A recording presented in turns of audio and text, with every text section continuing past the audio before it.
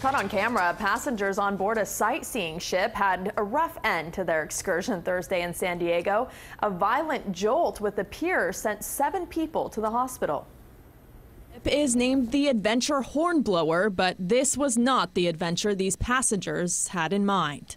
We just kind of grabbed onto the side of the ship and hanged on because we knew we were going to hit. I was about 8 inches away from the wall and it just hit. Shortly before 1 o'clock, the cruise ship rammed into a wall near the Broadway Pier.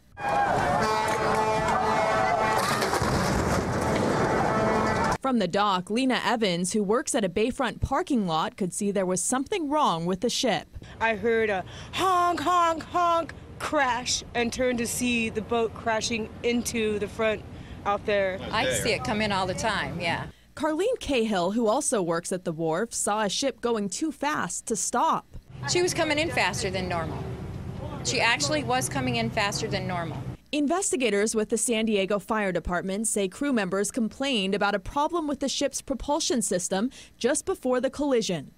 I heard a lot of yelling and I yelled, "Brace yourself," but I don't think any of them heard it.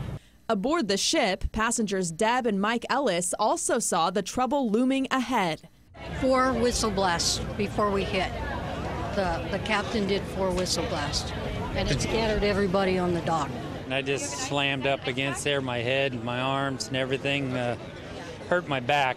There were 139 passengers and 5 crew members on board. 7 of them were injured, although the injuries were not life-threatening. It was a pretty hard, traumatic impact. 3 people who complained of back and neck pain were taken to the hospital. There was one girl that hit her head up there real bad. They had to put her in a neck brace and everything. Behind me, some lady that they took to the hospital fell and hit her head on the deck and then slid as she did that. So I think she was hurt kind of bad. As emergency crews secured the seawall and tended to the injured, other passengers waited patiently for their turn to leave the ship. The 22-year-old ship offers dinner cruises, chartered events, and whale watching tours.